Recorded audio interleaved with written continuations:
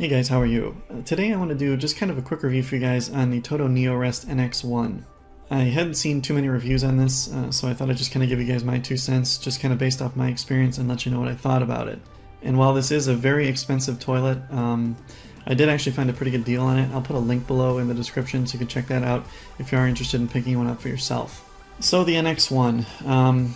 If you're familiar with TOTO, you know that they make some, if not arguably the best bidet-style toilets in the world.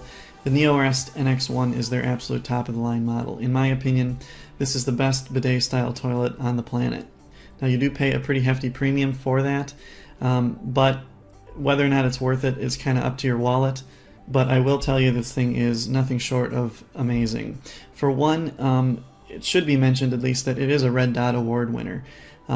If you're not familiar with Red Dot, it's very hard to get one of these things. You could think of it kind of as the Michelin star of industrial design or product design.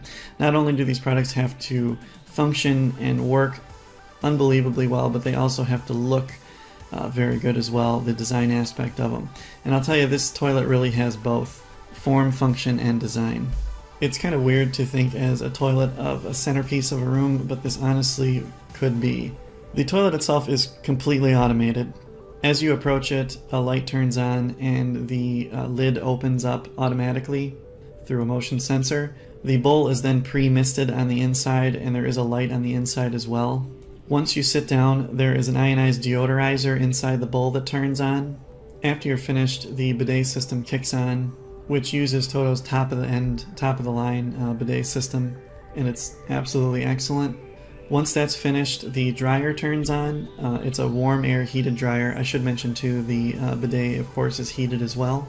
While this is happening, it uses its eWater Plus system to automatically clean the bowl, and then it automatically flushes when you stand up.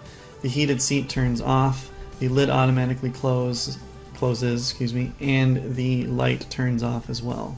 What this allows is for a complete hands-free toilet experience. You don't need to touch anything, and therefore you don't need to wash your hands. That sounds really strange, but it's kind of true. The whole system is automated. There's nothing that you have to touch on it. Like I said, as you approach it, everything opens up and gets ready for you. When you're done, the bidet system cleans you, and the drying system dries you off. There's no need for toilet paper anymore. It really is kind of the toilet of the future. And to not have to wash your hands after you're going to the bathroom, I know that sounds really weird to even say, but it's true. You don't need to do it. This is an exceptional product.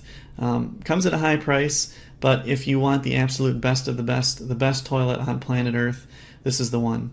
If you have any more questions about it, just leave them in the comments below. Thanks for watching, guys, and have a great day.